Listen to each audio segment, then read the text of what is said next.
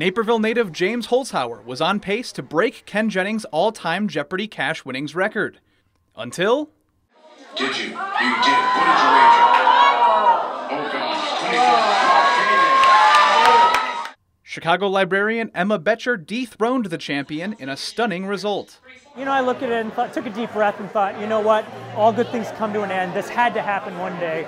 Family, friends, and fans gathered at Two Brothers Barrel House to watch the episode. Some in the crowd, including Ian, were aware of the loss that morning when the results were leaked on Twitter. Ian called me this morning because we've been planning this party together, and he informed me that the possibility existed, although it was just a rumor and he didn't know anything. He had not had anything confirmed or anything like that. Some viewers were shocked that the notoriously aggressive betting James only wagered $1,399 in Final Jeopardy!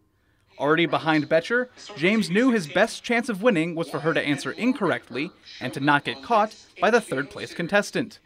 Unfortunately for him, Boettcher did know the answer and bet enough that James couldn't catch her, making her the new champion.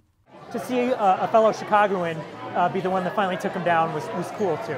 He wouldn't have wanted it any other way.